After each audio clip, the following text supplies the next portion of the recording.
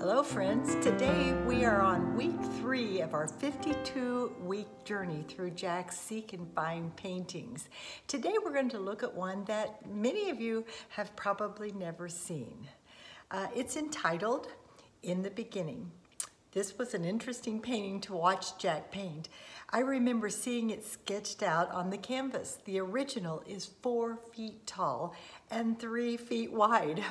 I was in Jack's studio and he showed me this sketch that he was working on, told me a little about it, and the next day at church, someone asked me if I thought Jack would maybe do a little sketch for the next Sunday's Sanctity of Life Sunday. And I told them about his sketch, but I said, but he just doesn't have time. If only he had a little bit more time. But would you believe he painted the entire painting in a week, and our son Jeremiah was able to photograph it and create bulletins that we were able to use the next Sunday. God works in mysterious ways. So I wanted to show you this painting this week because we are actually observing Sanctity of Life this month in January. It is a Sunday when we highlight the incredible value of every life, the very youngest unborn to the most elderly, and all people of every race, status, and position, the rich and the poor.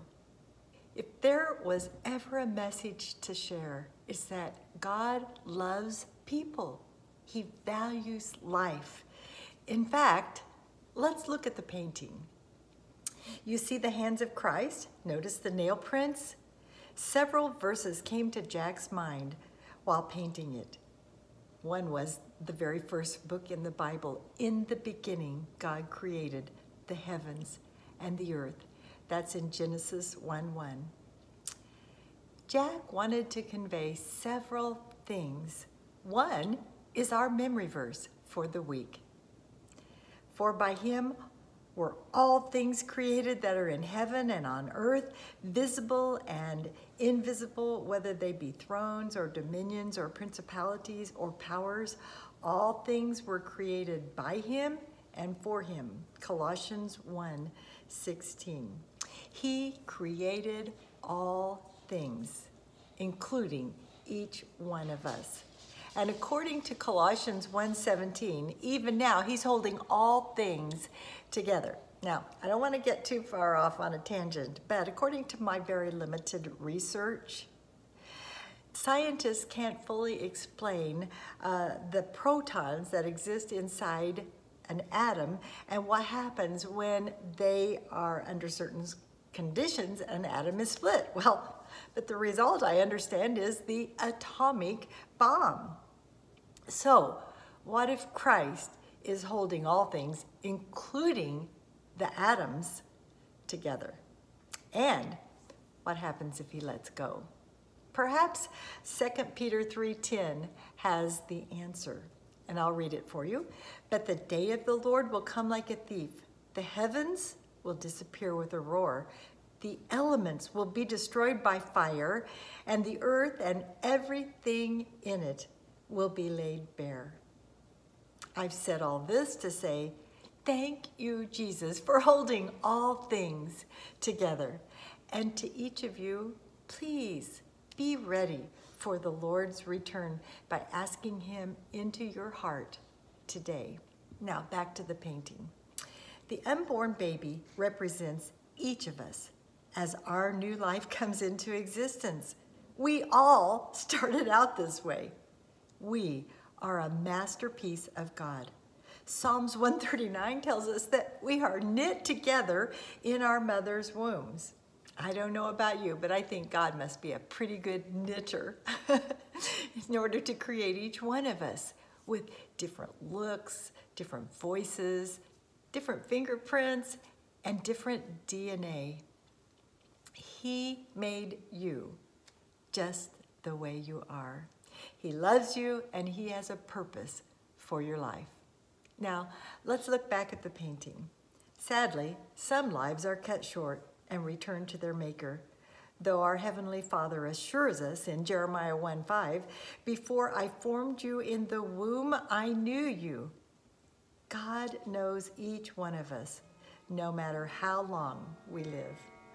When our daughter Sarah saw the painting for the first time, she commented on how much she appreciated the image of Christ praying.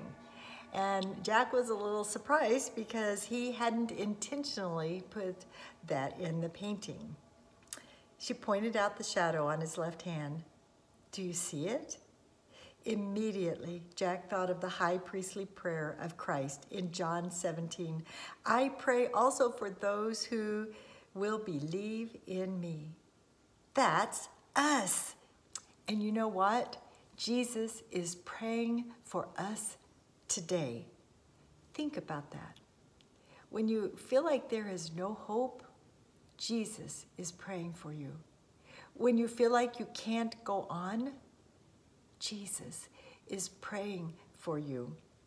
When you worry over the past, or you fear the future, or you're fighting an addiction, or whatever it is that makes you unable to sleep at night, Jesus is praying for you. So, can you find Jesus in the painting?